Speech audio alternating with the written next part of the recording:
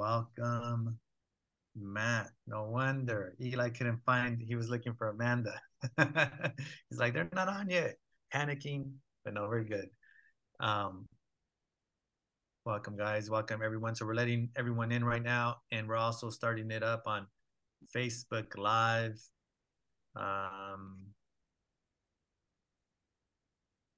Cool. I'm excited. So let's get the party going. Hold on a second. Let me just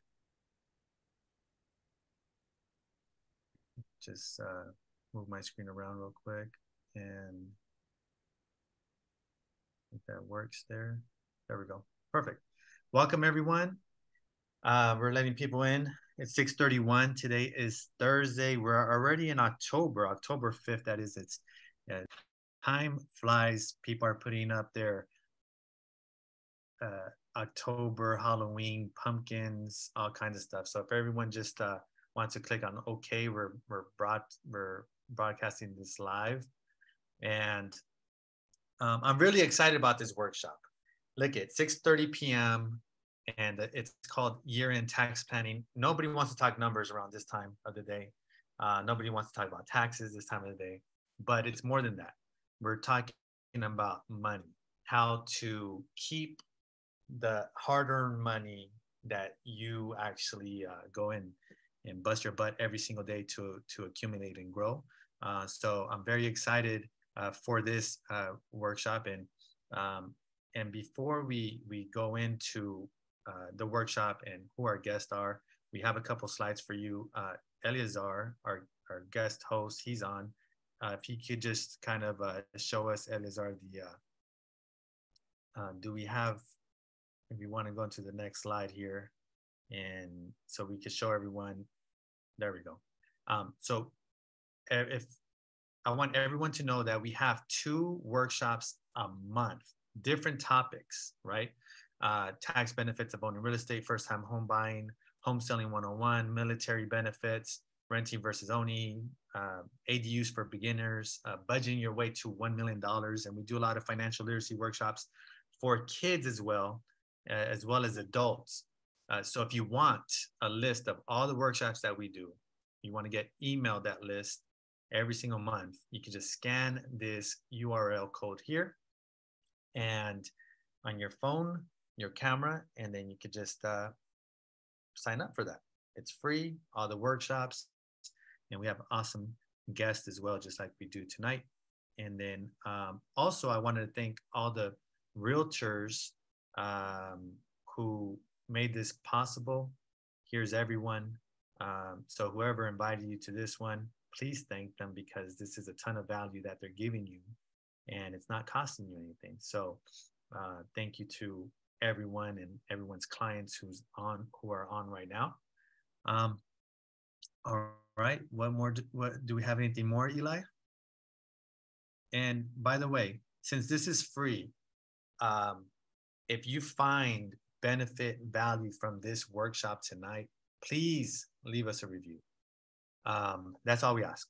So scan this, go on to our Google page, and Eleazar just texted it in the chat, and just review us and say, hey, we jumped onto a workshop put on by Lepe Tendwell Properties, powered by EXP, and tell us about what you learned or if it was beneficial, and please leave us a 5-star review with positive comments. That would be awesome. All right. Without further ado, I want to introduce our guest host. Or first, I guess I got to talk about myself a little bit. I'm Voltaire Lepe, top 1% realtor in all of San Diego County, born and raised in San Diego. I manage an office here with 20 plus associates, realtors that do their own business. And I've been in real estate for a while, 20 plus years. And I have 52 rentals here in San Diego, 52 doors that I've accumulated over the years. Became a self-made millionaire by the age of 32. I've done a lot of deals, small deals, big deals, and we've taught financial literacy to hundreds of kids, and we help out our community. We give money back to our community and a lot of time back to our community. So we're happy about that here. Okay, now, without further ado, here's Amanda Hahn and Matt MacFarland. So the way that we actually, I learned about them at first is because some years back, you know, I was tired of paying taxes. I was paying taxes. I was a real estate agent, still am, and I was making good money as a real estate agent. And for all the real estate agents out there, if you know of a real estate agent, the way it works is you make money as a realtor, and then you go and spend that money, and you don't even know that you got to pay taxes on it, right? Until the next year when you meet with your accountant, you get like a big tax bill, and you're like, what is this for? And then all of a sudden, you're behind the 8 ball, and you start to, you know, the IRS sends you and the California FTB start sending you bills saying, hey, you owe this money. And there was a point in my career where I was just like, man, there's got to be a better way. I'm paying all these taxes. And in my case, you know, I've paid over 6 figures in taxes, you know, on an annual basis to different entities. And I was just like, there's got to be a better way. And that's when I ran across a book that was called Tax Strategies for the Savvy Real Estate Investor. And I read that book, and I just remember reading like, what? Like, you could do things to pay less taxes legally. And that's kind of when I first got introduced to who they are. And sometime later, I always remembered them, and I would, you know, read their book. I would be like on vacation, and I just said, man, I got to get a hold of them. And then one time I did reach out to them, and they had a waiting list, and I was like, what? Like, I have money, like I'm ready to pay, but they had a waiting list. But that's how popular they are. That's how sought after they are. And I finally was able to get on a waiting list, and I was able to work with them. The advice they gave me saved me a lot of money to the point where nowadays the IRS isn't sending me bills, but they're sending me money now. They're sending me actual like checks that I get to cash. And just a quick shout out to them. I bought a property earlier this year, and I was like $40,000 short. And it was crazy because I was just thinking like, sheesh, you know, I'm short. I got to figure this out. And then the very next day, I get a check from the IRS for like $43,000 from the IRS. And I was like, oh my gosh. And I just deposited into my account, wired the money to escrow, close the deal. So I appreciate you guys for that. But again, you guys are well known. If you guys want to give yourself a proper introduction, please do. Welcome, Amanda and Matt. Thank you for being here tonight. Thanks, Lepe. Yeah, thanks, Lepe. Thanks for implying that we control what the IRS sends out of money. That's good. That's a great story. And yeah, I didn't know you were on our wait list, but I'm glad that we started working with you a couple of years ago, and super excited to be here with everyone to talk about year-end tax planning, especially for real estate investors and realtors. So yeah, I know, like you said, you know, people aren't really interested in talking about taxes this late in the day, but we'll try to keep it a beat and try to kind of go through the content as fast as we can. Can you give me control to share my screen? Of course, we'll give you control right now. And by the way, if you guys want, feel free to turn on your camera so we could see your beautiful smiles. That's okay. Plus, it gives us more energy because we see your guys' faces, and it's 6:30, so we need all the energy we could get. But here you go. You have control now. Yeah, give me 1 second. I was going to confirm. You said we're doing this for free tonight? Is that what he said? Yeah, yeah, it's free. Okay. And by the way, let me tell everyone, Matt and Amanda, they're awesome. They're worth every single penny, but they just don't deal with anyone for multiple reasons. But one of the reasons is, hey, they're very sought after. They have high-end clients. So I recommend everyone take notes because they are what some people would consider expensive, but they're worth every single penny. So whatever questions you have, type into the chat and take as many notes as possible because they're hooking us up tonight. Yeah, for sure. Make sure you take advantage of our time today. But yeah, I mean, besides being, so our firm is Keystone CPA, and we specialize in working with real estate investors on how to use real estate to save on taxes. And, you know, besides our business, we are also investors ourselves. So like many of you, real estate is one of the major asset classes that we utilize to build our wealth too. Yeah, and you know, similar to Voltaire, obviously we've been in the industry 20 plus years as well. We both got our start at one of the big four accounting firms. Kind of, you know, I remember having my aha moment. I was probably 24, 25 years old, 2 or 3 years into the industry, and reviewing, you know, gentleman's tax returns, probably in his 60s. He was retired. You know, all he had was real estate. He was making 6 figures plus in cash flow. But when you figure out it, but not paying any taxes, but when you figure out that, like, oh, when you add back the depreciation, you kind of figure out what he is making in cash flow. That's when the light bulb went off that there's something here to be said. And that's kind of what guided us down this path of wanting to help real estate investors. Is kind of what we like to do. It's, you know, probably 90% of our clients are real estate investors, whether it's full-time or, you know, working the W-2 job, investing on the side too. So it kind of runs the whole gamut. So yeah, excited to be here. Yeah. For those of you who are realtors or real estate brokers, I mean, you know, you're like in the perfect position to be able to kind of combine both worlds of earning income actively through real estate commissions, but then also building your wealth through real estate in terms of investment properties. So whenever I meet realtors, I'm always like, you have to invest in real estate. You're kind of, you know, you're already doing a big part, the hardest part of the job. So yeah, Voltaire talked about our books. We wrote 2 books on tax strategies. And if you think it's super boring, I kid you not, people tell us they bring it on vacation. They read it on the beach. So definitely check it out. You get Some people told us they read it in the bathroom. I don't know if that's a good thing or not, but you can get it on Amazon, on Bigger Pockets, or Barnes and Nobles, basically anywhere books are sold. All right, so enough about us. Let's get into it. We want to start this out with a pop quiz. And the reason we want to do that is to make sure we know who's paying attention, guys. So you can just put your answer in the Q&A box. And why don't we do this, Voltaire? Whoever answers the question correctly, the first person to put in chat box correctly, then we can send them a signed copy of our book. Yeah. Oh, thank you. Yeah. All right. Cool. All right. So that way people who are not excited to participate well. All right. So read the question. So which of the following celebrities went to prison for failing to file tax returns? Tim McGraw, Chris Tucker, Fat Joe, or yours truly, Voltaire Lepe? Oh, man. All right. All right. Let's see. Who's a Cuba Gooding Jr.? This is so funny.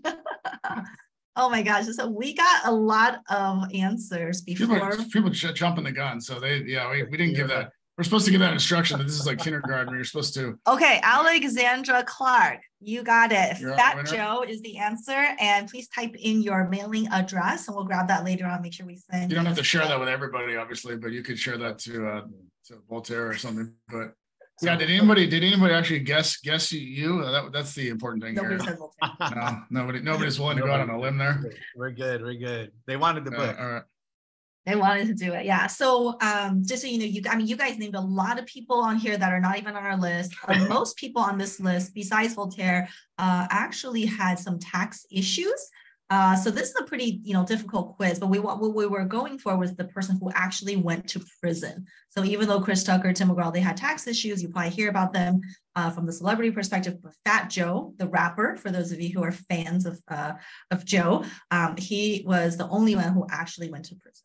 And why are we sharing this information with you? Well, no reason at all, really, except to say that everything we talk about tonight are strategies that could be applied in certain scenarios. It doesn't mean that it will apply in your situation. It doesn't mean that is the advice for your situation. So when you hear something that sounds good, don't run out and implement it. Make sure you write it down and talk to your tax advisor about whether or not that's something good. And then you can take it offline as to whether you think Voltaire went to prison for other things or not. That could be, that's still up in the air, but. Never. So yeah. He is in Vegas and the night is still young. Yes. Very young. Exactly. So, one of the things everyone's going to kind of probably know this in the back of their mind, subconsciously, they kind of know it, but we're going to put it straight in your face, right? As to, what are we talking about? Why is this important? As Voltaire mentioned earlier, how do we keep more of that hard-earned money that you're making, right? because we do think that taxes are that silent killer. So, what do we see? Highest federal income tax right now is 37%. Now, that doesn't mean that, every dollar, if you're in the 37% bracket, doesn't mean every dollar you're paying 37% because we have those graduated scales, right? But again, if you're in the highest bracket, you're losing the next dollar, you're losing 37%. For those of us who are lucky to live here in the state of California, you can be paying up to 13% of state income taxes. There's other states as well. New York, I think, has up to 10%, if I remember correctly. Hawaii was in there's some other big ones too. Payroll taxes. So if you have your own business, you're working for yourself, you're self-employed, you're paying 15% in payroll taxes. Yeah, this is a big one, right? For all of you Right. who are realtors, that kind of catch people by surprise. They didn't know, in addition to federal and state taxes, they're also paying into Social Security and Medicare taxes. Surprise.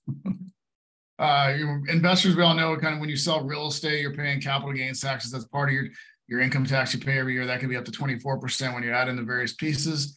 And then if you happen to pass away and you don't have a good estate tax plan in place, you could be paying up to 37% on the appreciated value of your assets, right, in your estate. So, you kind of put it all together. Obviously, you can quickly see that you could be losing 50-60% of your next dollar to income taxes if you don't plan accordingly and plan proactively and kind of put the right things in place. Yeah, it's really interesting because there's a organization that they're called taxfoundation.org. And so every year they do research to see how much are we actually losing to taxes. And year after year, the results have been that Americans lose more money to taxes than we do on food, clothing, and housing combined, which is pretty scary, right? Because I think for most people, you think housing is your biggest expense.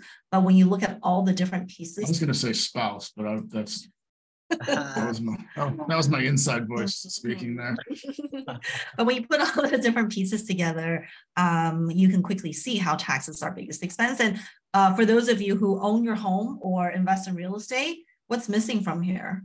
Property taxes, right? We haven't even talked about property taxes. Or whenever you go to Costco and you buy stuff or Target or wherever you go, there's sales tax. So none of those are even included in these analyses. But to take a look at kind of a pie chart to see someone who makes very technical pie chart, obviously. Yeah, someone who makes $500,000 on the left, after those various taxes, you have about $199,000 left. And again, especially for those of you who are realtors, who own your own business, when you add in all the different pieces, it's pretty shocking to see what you actually end up.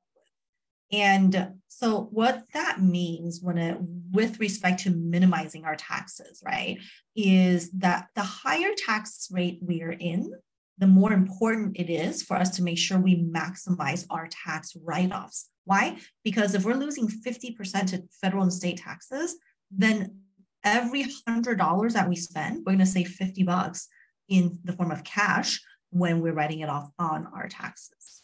Okay? So, we'll kind of start tonight's conversation before we get into like the heart of year-end planning, start with a little bit of the basics in terms of just like, what can we do to maximize our write-offs?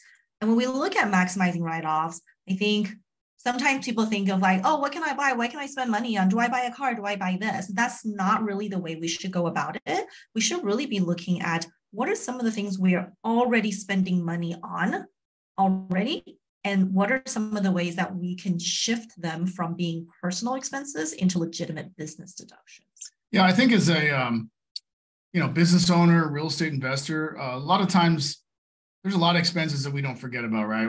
As an investor, you most of the time you don't forget to deduct your mortgage interest, your property taxes, your insurance for your properties. Those are just some common things, right? Business owner, you're paying rent expense for an office, or you're, paying salaries to somebody, or you're paying commissions for real estate transactions. Those are the big ticket items that most people don't forget about, right? But it's more these we'll call them overhead costs of running a business or being an investor, being a business owner, that I think a lot of people forget about because they're just, various reasons, right? Maybe they don't know that they can deduct it, or their bookkeeping and accounting is not up to date. So they just say, screw it, for lack of a better term, right? It's like, is that the technical? I think that's like the pie chart. But yeah, it just kind of gets overlooked a lot. And I think we're going to kind of go through a few of these, right? It's like professional development, you're doing education and training. Maybe you're going to conferences. Those are things that we'll see. We'll look at clients, come to us, work with us in planning, and we'll look at their tax returns and look at their documents at the end of the year. And it's like, hey, I know you went to the Bigger Pockets conference, you went to this or that, right? I don't see these expenses on your, on your P&L.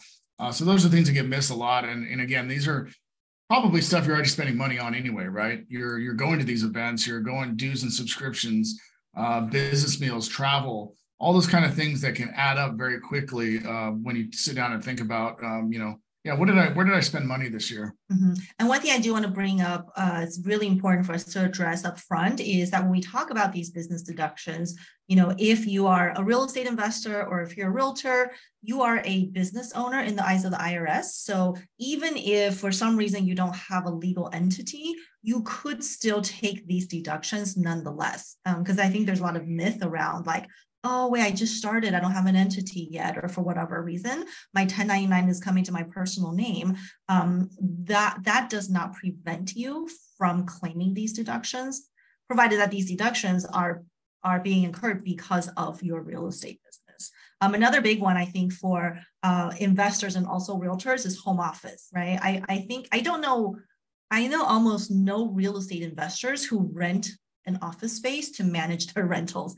Most people handle or deal with their rental properties from their home office. And I think same for a lot of realtors. You might go into the broker's office to like meet with clients and things like that. But if the majority of your work, like what you're doing, is from your home office, then that's a legitimate home office deduction. So make sure you capture it. I know we just kind of showed like 3 or 4 of these on the list. There's actually over 100 different tax deductions that you can take advantage of. So we just want to make sure that you're capturing all of those things.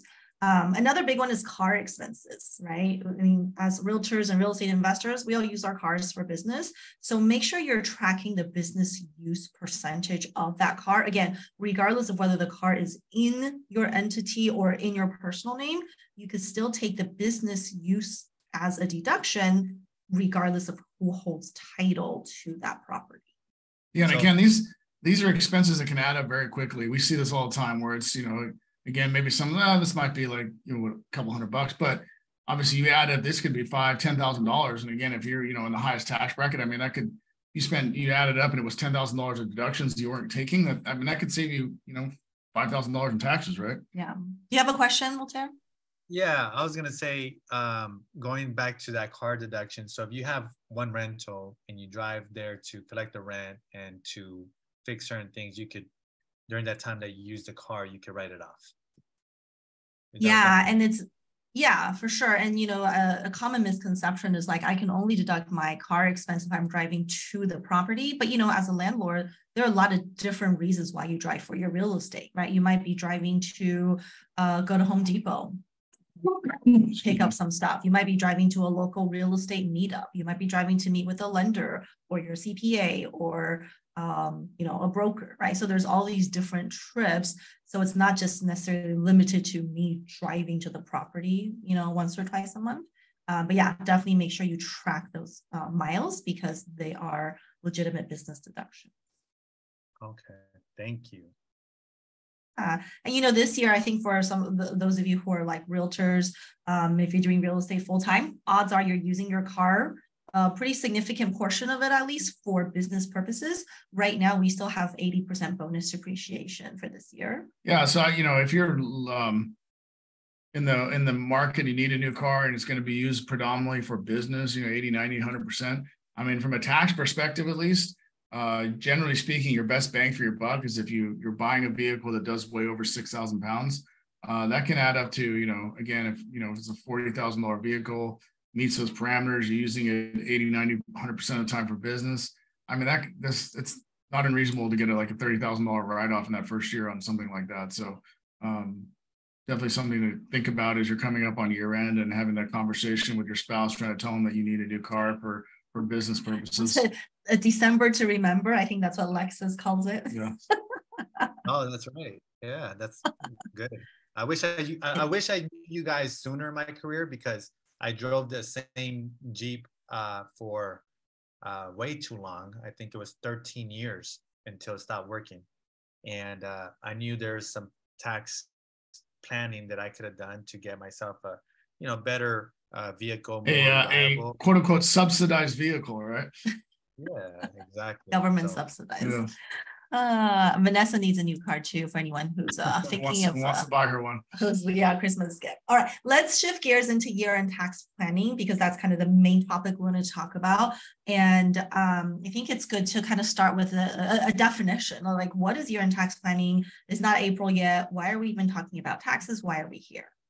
Yeah, so as much as kind of give you a sports analogy. So I'm a sports fan. Amanda is not a sports fan. She'll try and tell you that I'm a pretend sports in the sports world, what happens during the first 3/4 of a basketball game or the first 75-80% of a football game or a baseball game doesn't matter. That the only thing that matters is the score when the clock runs to zero. I guess technically that could be true, but we'll leave that aside. So year-end planning is a lot like that, actually, is that when we kind of coming up on year end, you have time to make moves and figure out things you can do to kind of cut your taxes right now. Because once we get to December 31st, once that clock strikes midnight, turns to January, for the most part, your numbers are already decided, right? There's a few things you can still do after year end, but you do have a lot more options in terms of strategy you can put in place before the end of the year. And that's kind of what the importance of kind of doing proactive year-end tax planning. Yeah. I mean, just like, in the basketball game, where the scores stand at the end of the game determines who the winner is. So in the tax world, where your numbers are as of December 31st generally determines how much taxes you will or will not pay, right? So if my profit is 500,000 versus 200,000 at the end of the year, that's a big difference in terms of what I pay for next April. And that's the reason we're talking now. Some people might think, oh, wow, it's October, so we're 3 months early for year-end planning. Actually, the opposite is true. We're like 9 months late. We should have been planning in January, but year-end is so important because even for those of you who haven't planned, we still have the next 3 months to figure out some moves that we can make before the end of the year. So let's start with, kind of our one of the main topics when we look at year-end planning is how do we tax efficiently take profits out of our business? Yeah, I mean, so one idea that comes to mind, for those of you, especially agents, realtors, probably a lot of you have S corporations. You're running kind of your business through an S corporation. Best ways to kind of take money out of S corps is a couple different ways. The IRS does require you to pay yourself a reasonable salary. Now, you generally speaking are going to want that to be as low as you can reasonably justify. The reason being is when you pay yourself a W-2 or salary, you do need to pay yourself payroll taxes. So, but the less you can justify paying yourself in salary, the lower your payroll taxes will be, and the more you can take out as a dividend or a distribution, which is not subject to payroll taxes. So that's kind of where the play comes at year end in terms of minimizing payroll but maximizing your distributions. Yeah, so like if you're someone, let's say you netted $100,000 of commissions income, if you earned it inside of a regular LLC, odds are you're going to pay federal, state, and self-employment taxes on the whole thing. But if instead that $100,000 was earned in an S corporation, as an example, then you're only paying payroll taxes, like Matt said, on the payroll you take out. The rest of the money that you take out is distributions. You don't have to pay payroll taxes. So I think on average for someone who makes about 100,000 net profit operating as an S corporation, we typically see tax savings of up to maybe $7,000 per year in taxes. And in many instances, the more profit you have, the higher the tax savings. So meaning if you're at 300,000 of net profit, then oftentimes it's even more beneficial for you to be operating inside of an S corp. And again, like Matt was saying, the significance of year end is that you do have to run payroll before the end of the year. If you run it afterwards, it's considered late. And so IRS does have some penalties for running late payroll. Yeah, a great tip at year end is, if you are running businesses through an S corporation, get your financials up to date, kind of have a conversation with your tax advisor, because they can kind of do a quick run through, look through your financial statements and see if there's any other tax issues that might come up with respect to your financials. There could be maybe your company had a loss for some reason, you expanded the business, maybe had a tough year, whatever it may be. Maybe you took loans, a couple of years ago from the EIDL loans, the PPP loans, and some of those issues might come up in your financials. Those are all things you kind of want to have just a conversation about so that there's not any surprises come, March next year when you're going to file your taxes. Like, oh, hey, I wish I would have had that conversation 8 months ago, right? Yeah, one thing, so we were talking about S corps because, you know, for those of you who are realtors, we have active income. Usually we're talking about some kind of a corporation. But for those of you who have LLCs, let's say we just have our rental properties are all held in LLCs. Really important to understand, for LLCs, you can take out money whenever you want. So if there's cash flow built up, you can take it out. It could be before the end of the year. It could be next year. There's no tax difference at all.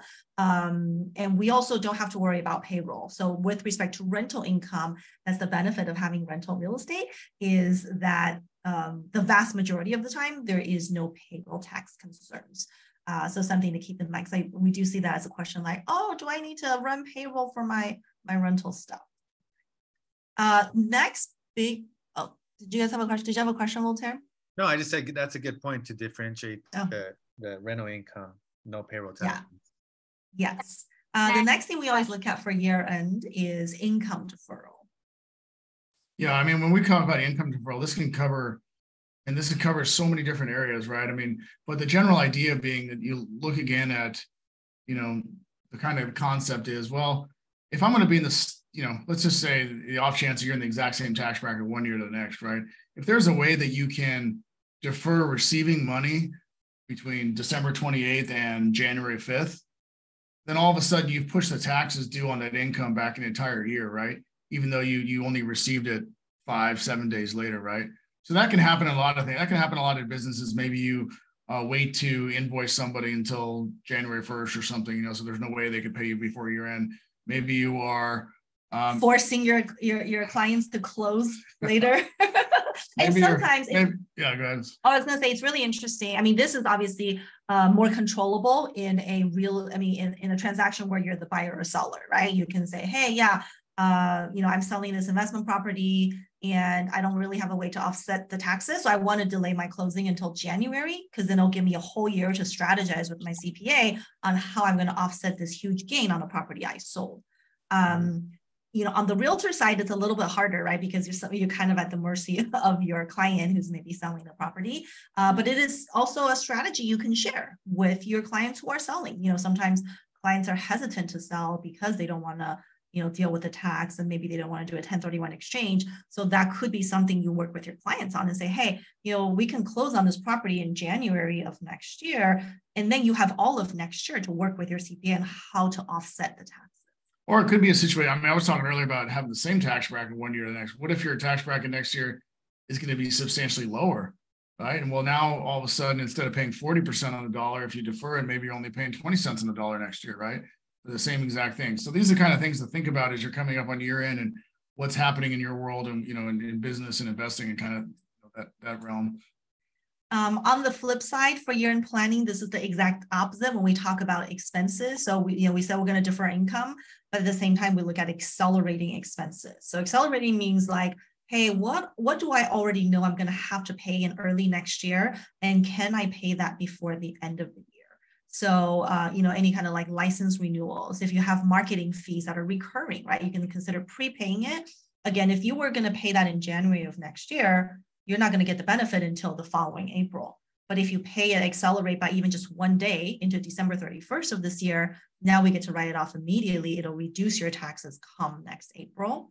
I think the one main thing I want to say with respect to accelerating expenses, you know, for property owners, it's, you know, pretty simple, right? We have mortgage interest, we can accelerate, we got property taxes, we can accelerate. A lot of those things are pretty standard. We want to be careful of accelerating expenses that are not as, what's the word I'm looking for? Not as known or secure. So in other words, we don't want to prepay $100,000 to our contractor who's going to rehab a property before the end of the year if we don't have a great relationship with them, because I don't know, we might not hear from them again. That never happens. I don't know what you're talking about. And you know, one thing I could think of for realtors that we have dues for our local MLS, and usually, you know, they say, well, if you pay early, you get a discount. And then a lot of people wait until next year to pay them, let's say in January.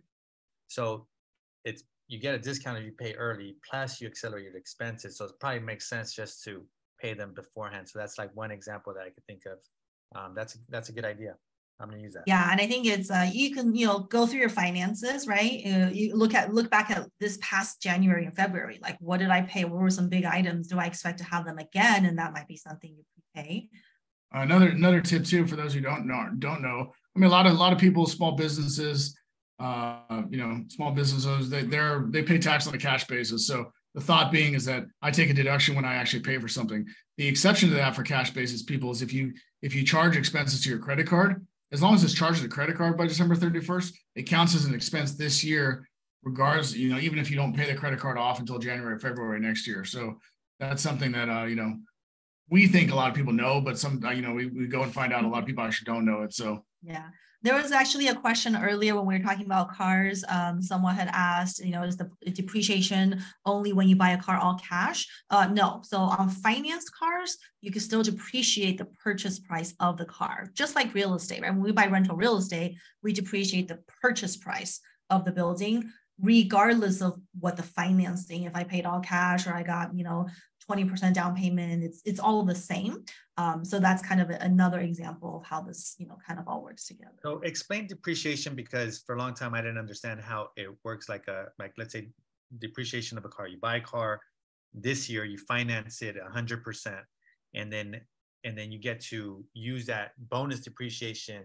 How does that work when it comes to like somebody who is going to net $100,000 in their income? How does that work?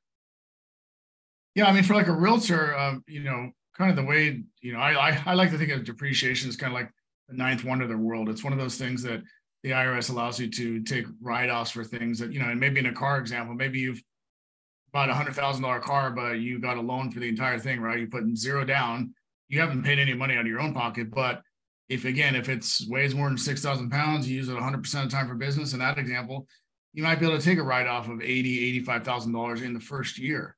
So if you made $100,000, then all of a sudden, instead of being taxed on $100,000, you're only going to be taxed on $20,000 in that example.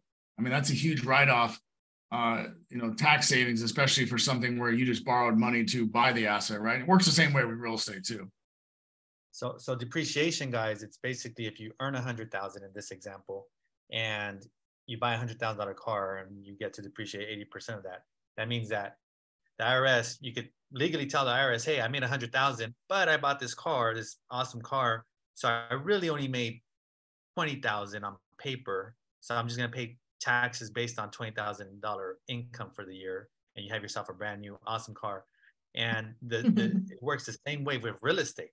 So if you have a big piece of real estate, you buy a piece of real estate and you make $100,000, then all of a sudden, potentially you could do the same thing where you just bonus depreciate it. And then it goes from, you really made 100,000 cash. I mean, that's how much you made. But in the eyes of the IRS, they say, no, you only made 20,000. Let's say we use that same example, right? So that's crazy. That's awesome. Thank you. Yeah, it's really interesting when you look at the numbers and how things add up. Now, on the car example, of course, the assumption is that it's primarily, or in that example, 100% used for business. So if you have some personal use of that car, then the benefit reduces based on how much personal use. But yeah, other than that, it's definitely really important. I was saying earlier, for realtors, it's very important to consider being a real estate investor because of that depreciation benefit, being able to offset all of that commissions, right? Or if not all of it, then at least a big part of it. Let's talk about income shifting. This is something we talk about all the time, but especially with respect to year end. Income shifting is really a fancy way of saying, hey, how can we incorporate our kids or other family members who are maybe helping us out in our real estate investment or in our real estate business?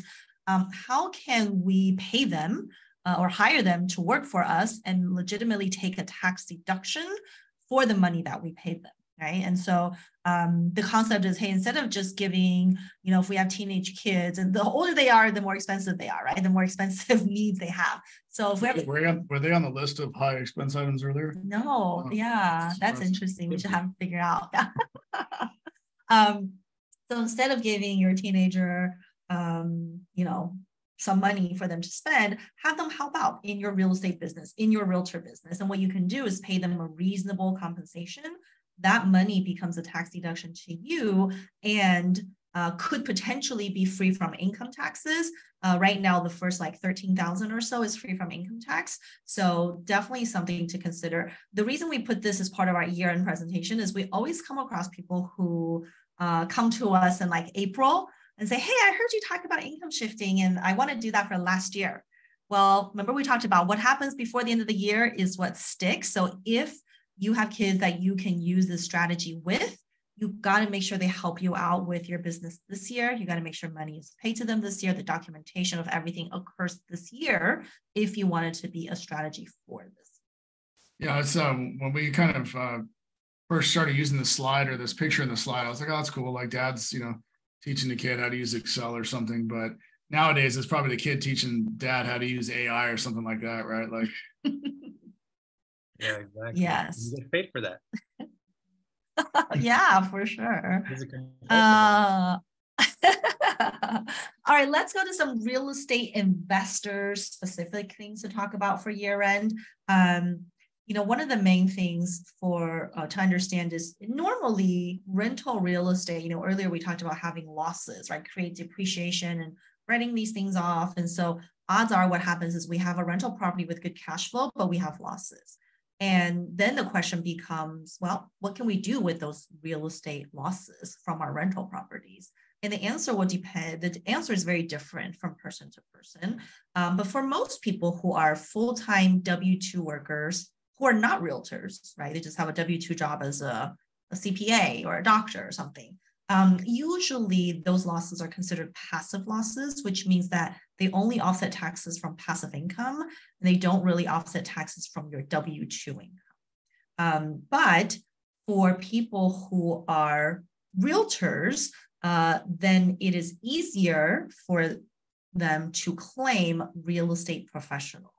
And the benefit of someone being a real estate professional is that now your rental losses don't just offset W-2 income, it also offsets your real estate commissions income. And if you're married and have a spouse, it could also offset your spouse's income as well.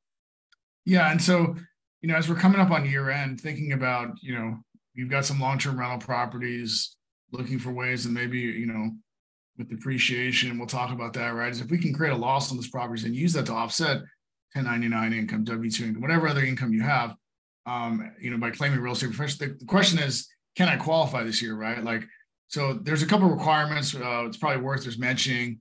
3 requirements to be a real estate professional with respect to your long-term rentals. You need to spend at least 750 hours a year in real estate time. Now that can be time you spend on your properties. That can be time you spend as a realtor. Can be other real estate time. So for realtors, it's pretty easy to meet that first threshold, right? Because you're already doing real estate. Second test is you have to have more time in real estate than your other job.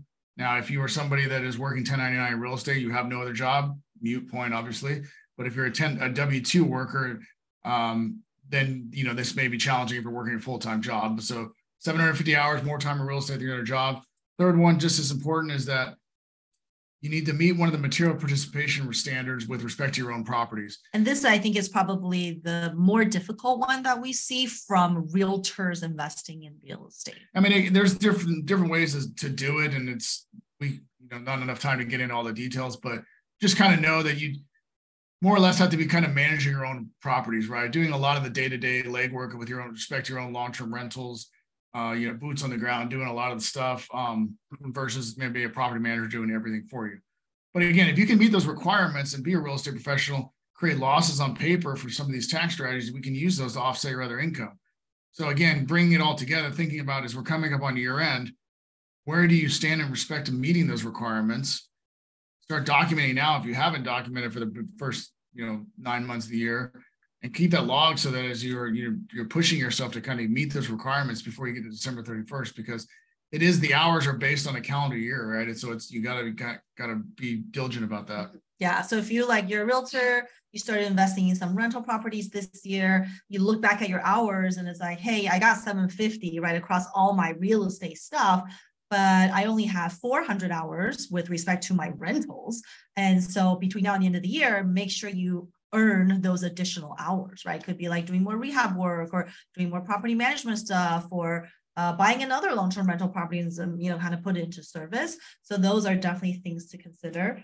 Besides the real estate professional status, right now we have a lot more people getting into like midterm rentals and short-term rentals, and there's different loopholes and different strategies around those.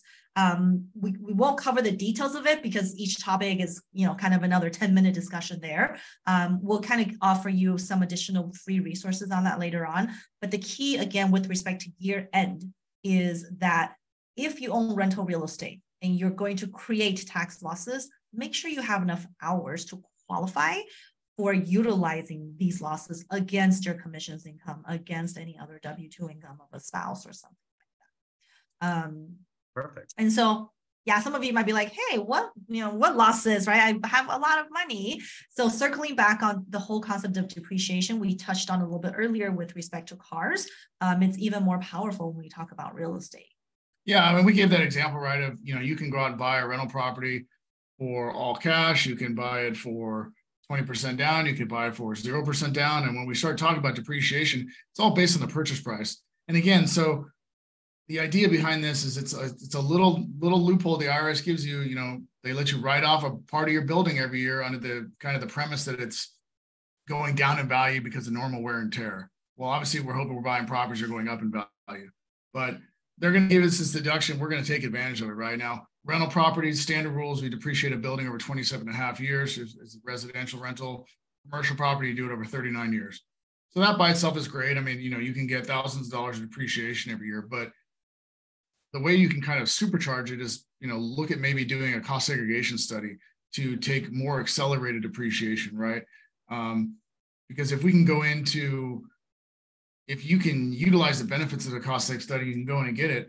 What they're doing is they're looking at a building and saying, hey, some of the stuff, instead of writing it off for 27 and a half years, this is really a 5-year asset, or this is a 15-year asset, and which by itself means, hey, we get to write this off over 5 years or 15 years. But circling back to what we talked about earlier, there's bonus depreciation, right?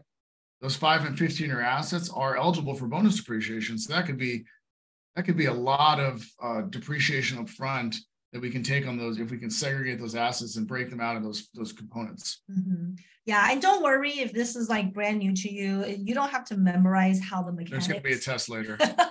You don't have to memorize how the mechanics work or anything. That's something like your CPA will be doing. Again, the key is if you have rental real estate, then odds are especially if they're newer, like you didn't purchase them like 10 years ago, odds are you could probably take advantage of accelerated depreciation. But before deciding whether you should do it, it's kind of going back to the previous slide where we talked about, do you have enough hours? Are you going to be able to actually utilize these losses? And that's where kind of the importance of year-end comes in. To clear something up, I have a lot of people who ask, like, do I have to do this accelerated depreciation before the end of the year? And thankfully, the answer is no. The study itself of breaking out the components of the building, that could be done anytime before you file your tax returns for this year. So we don't have to stress about getting that project done. Okay? It could be done as late as next, September or next October. But what we cannot do after year end is buy real estate, right? We have to, if we want it for this year, we got to buy it this year. We got to rent it out this year. We got to have enough hours this year. Those are the 3 things for year end planning. That's more time sensitive. Yeah, another thing that, thinking about year end coming up, retirement planning is another favorite topic of ours. We could spend the whole day talking about different retirement planning strategies and things. But with respect to year-end planning, I mean, the thing to think about here is looking at what is your income going to be, and is there a different types of retirement plans you can put in place for your own business to take advantage of it. Now, some of them, some of the plans need to be set up before year-end, but may not have to be funded by year-end. Whereas some of them actually can be set up after year and it's still funded later for this year. So there's definitely going to be different rules depending on what fits in your business. But I mean, as realtors, there's a lot of options, right? There's SEP IRAs, you don't have any other employees, there's solo 401ks, there's defined benefit plans, which is another huge one for, can be a great strategy for those of you maybe in your 50s and 60s that want to put away more than, the usual $50,000 or $60,000 you could with a solo 401k. If you're making, we've seen it where, agents make $500,000 and they're dumping $150,000 into a defined benefit plan every year. So that the benefit obviously is that it's a tax deduction right now. A lot of times you can self-direct those where you can kind of choose what you want to invest in them. So you could put those into real estate inside the retirement account. So you're kind of getting the best of both worlds. Yeah, I mean, one thing I tend to ask people is like, hey, if you have the option to pay to the IRS for next April, or you can put it into a retirement account of your own and let it grow tax deferred for you, what would you prefer, right? Because that's really the deciding. I know, it kind of sounds like a trick question, right? Yeah, it's like, you want to pay the IRS or you want to pay towards your retirement account? Because when you pay to the IRS in taxes, you know what the return on investment is, right? It's zero. If you put it into like a 401k as an example, then that's something you can invest in. Like Matt said, you can do real estate, you can do notes. There's a whole slew of assets that you can invest in. So again, coming up on year end, the takeaway here is to sit down with your tax advisor based on your own situation and see what are my options with respect to retirement planning. If I go this route, how much could I put in? What is it going to save me? Do I have the cash to do it? When do I need to put them on? All those kind of questions, but you don't have to be an expert in it. It's just having that conversation, right? Having the open dialogue to see what are your options. Yeah, and I think like what you're mentioning with this, either two options. One is pay the IRS taxes, or the second option, pay yourself long term, right? It's almost like too good to be true. And for everyone out there, it's like, this is real stuff. It's not a scam, but here's the caveat. Here is the catch, that you actually have to like sit down, have a meeting with your CPA, go over your finances. That takes work, takes time, and takes commitment. So there is a catch, and that's like the price you're willing to pay. And what's that price? Well, maybe you can't watch your favorite Netflix series. Maybe you have to, spend time on the weekend working through your finances. Number of participants just dropped off once you said stop watching Netflix. They're like, Netflix, get out of here. Yeah. They're like, you clown. No, but that's the price to pay. So this is real. There is a catch though. It's your time. Yeah. Yep. Everything does take effort. It's not as simple as just thinking about it, right? It's amazing for all of you who are here tonight on the webinar. Take notes, but also take action. And to that extent, we're going to go over tax savings in action. But this is just a fun little slide. New York Times came out with this like a year and a half ago. They said these evil, wealthy people paid very little taxes. Matt and I dug into that article in full. Basically, this is what we like to do in our spare time. Yeah. And instead of Netflix, that's what we do. Interestingly enough, a lot of the strategies that they talked about were some of the things that we just discussed tonight, believe it or not. I know Voltaire earlier said, oh yeah, Matt and Amanda, they work with, very high income, high caliber tax clients. But the reality is the strategies that we work with people are on the same, whether you make $100,000 or you make $1 million or $100 million, the concepts behind everything we talk about is going to be pretty similar, just slightly varied based on the actual income level. But we wanted to put together something real quick, because I do want to save a little bit of time. Maybe we have a couple minutes for Q&A. Yeah. Tax savings in action. So this is an example of a return that we did last year. So you can see somebody who made about $320 of W-2 income. Their spouse was a real estate professional. This is their first year investing in rental real estate. They had about $26,000 of rental income, did a little bit of income shifting with their kids, had a little car and home office expenses, nothing crazy, didn't buy a Tesla like Voltaire wants to do. But the biggest bang for them was the depreciation and cost segregation. You can see because of that, with over $340,000 of income, they ended up at only $91,000 for tax purposes. And so that's a tax deduction of over $254,000. So if you multiply that by your tax rate, that could be almost $100,000. That could be a down payment on another rental property. So that is the significance of tax planning and why it's so important for us to all take time. I know we kind of rushed through a lot of these things, try to give you guys as much as possible. Like I said, there's a lot more behind the strategies on entity structuring, income shifting, the short-term rental loophole. Make sure you scan this QR code. It'll take you to our website where you can download our free tax savings toolkit, or you can just go to keystonecpa.com and you can access that at any point in time. So we got like 5 minutes for questions. Should we jump in? Yeah, let's do a speed round of questions if you want to open it up. And one question I had, someone texted me is, how old do your kids have to be to use them in your business? This is a great question. One we get a lot. They can It doesn't matter the age. I mean, think about there's babies getting paid in diaper commercials, obviously, but for everyone else's benefit, what you pay them needs to be reasonable for their age, right? So if they are 5 years old, probably claiming that they're doing all of your AI and Chat GPT might be a stretch, right? But maybe not for a 12-year-old, no jokes aside, right? I mean, but just it has to be reasonable for what they're doing. What would you pay somebody else's kid who's the same age if you didn't know them and you were going to help you in your business, right? Yeah, and of course adhere to labor law rules, right? Yeah. There's child labor laws, or like we're not doing 55-hour work weeks, right? Yeah, we only do that for tax people here, right. But not for your kid. All right, we got one from Carla, I think real estate agent with an S Corp. And then the question is, should rentals be in a different LLC, same LLC? Do they need payroll? So Carla, the way it typically works is your S Corp will have your commissions income, all the active income, and then your rentals will be in a different LLC or multiple LLCs, right? Where all the rentals will go through. Payroll from your S Corp, LLCs, we don't need payroll. If you need money from that cash flow, you just pull it out into personal. Jose said, can you use that car rule every year? Talk about bonus depreciation. Yeah, bonus depreciation, buying a new car. Do you need to buy a new car every year? That's a different question, Jose. But can you use it every year? Yeah, technically you could. Now keep in mind if the catch here is that let's say you buy vehicle number 1 this year, you use it 80% of the time, 90% of the time for business, do a lot of depreciation right up. Next year you want to do the same thing.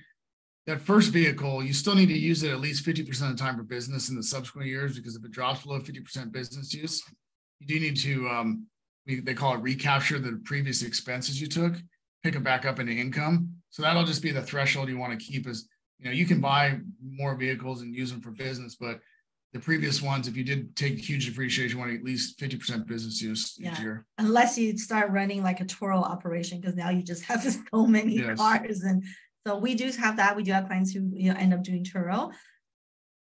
Okay, Tristan says, can a W-2 employee claim depreciation for the occasional use of the car for work? So unfortunately, no, they took that away a couple of years ago, where as expenses as a W-2 employee, there's not really any federal tax benefit. So when we were talking about car usage, we're really talking about with respect to you being a realtor or a real estate investor.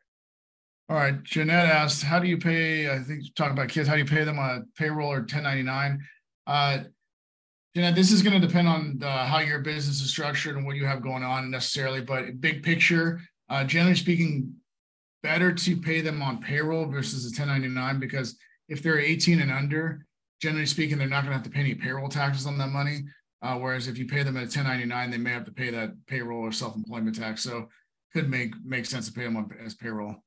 iPhone number 4 says, can you pay your family member if you're not a real estate professional? Yes. So all of the stuff we talked about, right? Writing off your car, writing off your home office, paying your kids, house segregation, all those are available to everyone, regardless of whether you're a real estate professional or not. And that's a common misconception. People think, oh, I have to be a real estate professional to do all these things. You don't. Anybody could do it. Now, the question, though, is should you do it? Because if you're not a real estate professional, will you actually get a benefit from paying your kids? Will you actually get a benefit from accelerated depreciation? And that answer is going to be different for every single one of us on this call. All right, iPhone 3. I mean, Matthew says, when writing off depreciation is also offset your income, for example, to be able to, I'm guessing it means maybe qualify for loans. That's a question we get a lot, is like, if you're taking a bunch of these deductions, does it affect my ability to qualify for loans? And, we have this conversation a lot with investors and clients.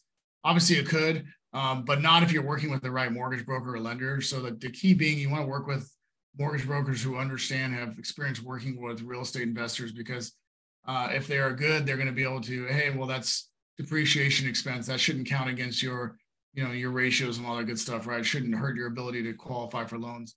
The other thing too, is that if you're working with good mortgage brokers or lenders, send them a draft of your tax return, right? Before you finalize it, before you file it. That way they can take a look at it and go, hey, yeah, you're good to go here. Or maybe we tweak things. Maybe we don't take this deduction or that deduction. And then you have the pros and cons to think about, right? I think this last question, I think, is for you, Voltaire. Says, how can we access the recording? We're going to have it on our YouTube, and it's going to live there forever. So just give us a couple of days and it'll be on there. Forever. Access forever, ever, and ever. No.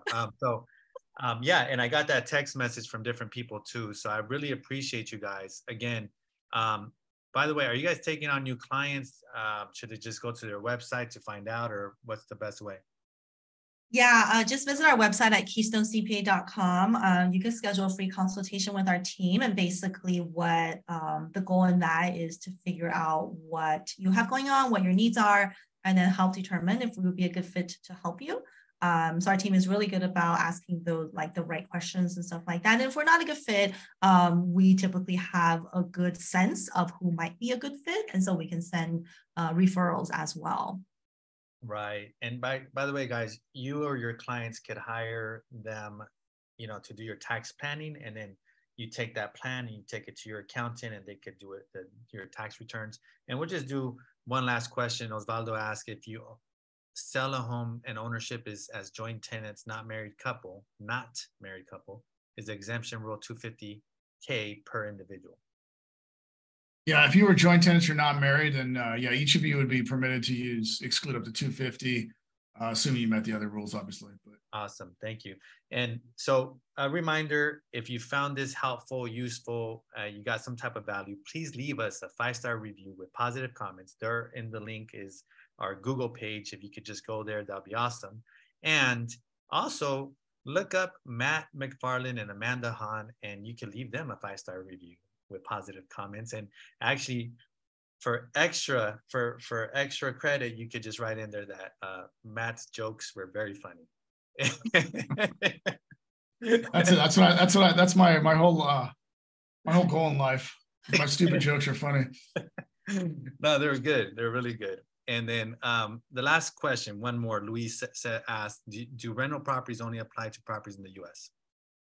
Yeah, I think maybe the question was, do like the cost segregation or bonus depreciation. Right. So rental strategies. Yeah, I mean the strategies are all the same, U.S. or abroad. There is a difference when it comes to depreciation, though. If we have foreign properties, you can still do cost segregation, but they're not eligible for bonus depreciation.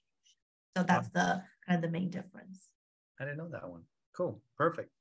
All right. Well, hey, look, it's already 7:30. We won't take it past here. Thank you very much, Amanda and Matt. I really appreciate you guys doing this for our entire community. And again, guys, please thank them. Leave them a 5-star review with positive comments. Us as well. Thank y'all. Peace. Thanks, Voltaire. Thanks, everybody. Good night.